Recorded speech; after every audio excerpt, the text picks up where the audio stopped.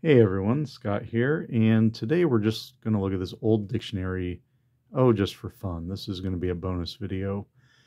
I was looking for dictionaries a while back, and this one caught my eye just because it's old. The cover's cool. I like that red and gray, and it's old enough that it was just kind of fun to look at and see how things have changed. This is the Grosset Webster Dictionary, and it says it's a new dictionary revised on Websterian principles, which is a lot of marketing speak.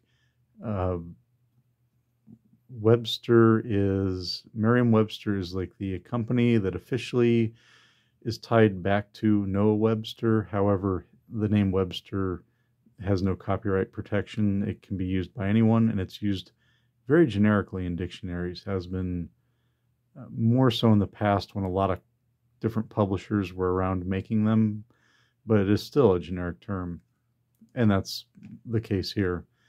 Grosset is Grosset and Dunlap, and their name was familiar to me because they published this little Prayers Ancient and Modern, which I'm going to show in a different video. There they are, Grosset and Dunlap. I don't think they're around anymore, but let's have a look at this. 75,000 entries, 1,000 illustrations, and one of the things they really advertise is that it spells out pronunciations without symbols. So it provides pronunciation guides without the sort of symbols that we're used to in modern dictionaries, and I'll show you that maybe it doesn't always do a very good job. We're just going to look at a few things here for fun. Let's go ahead and look at one of those pronunciations. I think I have it bookmarked. Yes, because they did not do a very good job. So I can zoom in. There we go. So effulgence. That's a word I struggled with in a video a while back, and it's one I thought to check in here. And a flood of light, splendor, shining brightly. Now it's effulgence. Here's how they have you pronounce it. And I don't know about you, but I'd read this effulgence. Well, that's not correct. So I don't think their system is very foolproof. Probably there's some others, a lot that do work. I don't know. Here's egad. To me that says egad. I tried.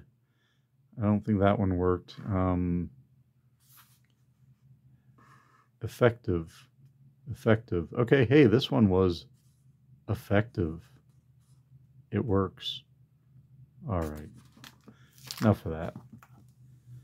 Let's look at, they have a section here at the beginning so what they've done is they got new words and then the dictionary. So I think they probably had the dictionary. They wanted to add new words, so it's up to date.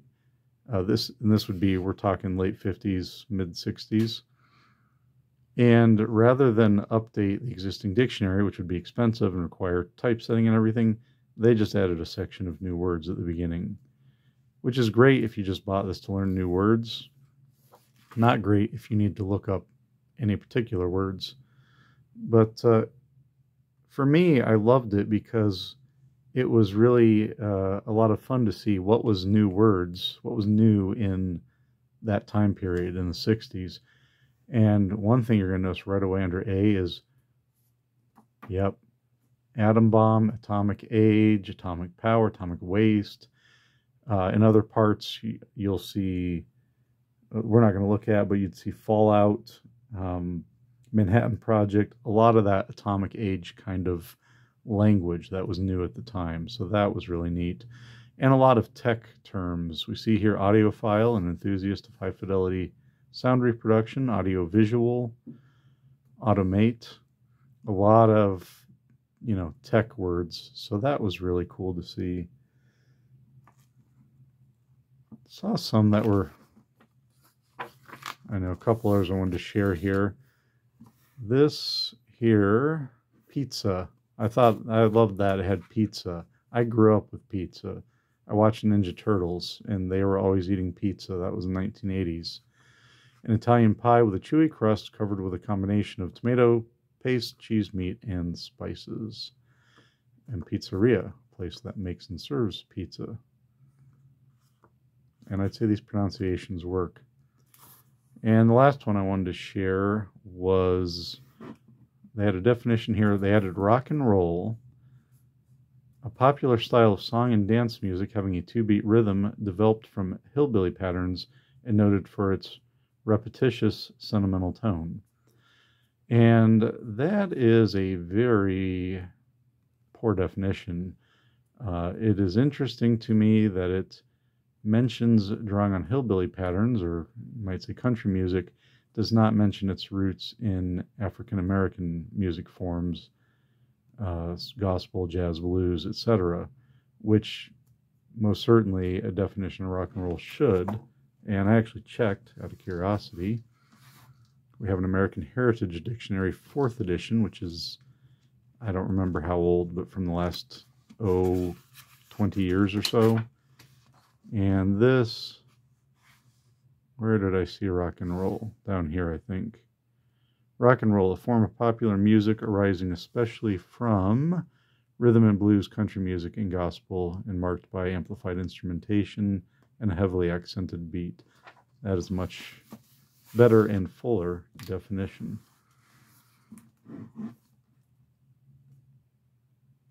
So yeah, this is definitely not a perfect example of a dictionary. This is why you want to use a more recent dictionary. You're going to have very outdated definitions, or maybe definitions that were not well considered, well reviewed. But it was neat to pick this up and look through it for fun. We've got some different little illustrations, and I think more than anything, I really love the cover. I love, let's look at this real quick. Air Age Map of the World. Polar Projection Map. Neat. I don't know, I love this, just these old covers like this. And there's so much here just advertising it. The cover is the advertisement. Anyways, I hope you enjoyed seeing this. If you did, please give me a like. If you have anything you'd like to share, do so in the comments below. And as always, I thank you for watching. God bless, and we'll see you for the next one, friends.